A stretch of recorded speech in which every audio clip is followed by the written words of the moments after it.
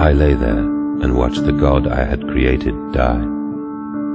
At the end, when we were cold as the stone we had hewn his body from, when the lights were nearly all extinguished, we heard, in the silent distance, the man-pigs singing to one another. Then, as the last lights were gone, and we lay together in the deep, they drifted away, and all was silent.